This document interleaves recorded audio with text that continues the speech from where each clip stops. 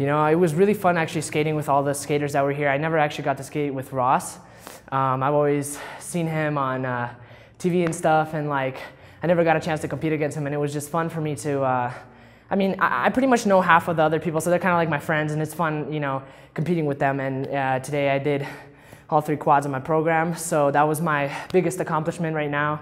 That was my goal, and I did it, so I'm just excited to fulfill what I wanted to do. My next competition is in a week, it's a Junior Grand Prix in Spain. So yeah, I kind of been going back and forth every other week to compete, so that's my next one. Hopefully I'll do the same skate I did here. I mean, maybe a little bit better. I'm gonna try to work on my transitions a little bit more, find a couple areas that I actually find, you know, a little bit empty. You know, it's a little hard with doing so many elements. It's a little hard to breathe sometimes, especially with elevation.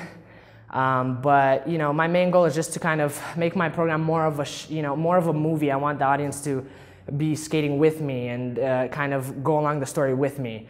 And that's my main goal, is just to really improve my transitions and become a little bit, become more of an older skater, pretty much, yeah.